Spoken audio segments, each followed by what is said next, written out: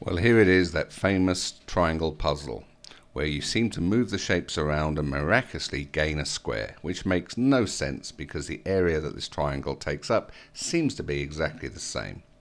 Well, here's the answer. Rather think of the puzzle as a rectangle or two triangles back to back, 5 by 13 in size.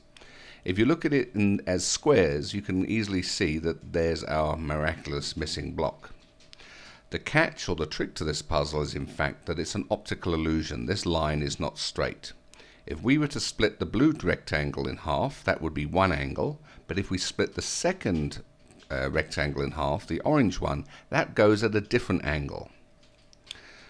Shown in this example, a straight line running down the blue triangle would not go to the corner if this was a true triangle. And likewise here you can see that if it was true triangles, this puzzle doesn't fit. So that looks like a straight line, but it isn't. And if I copy that shape back to back, you'll see there's a definite optical gap. And the area of that gap is equal to the missing block.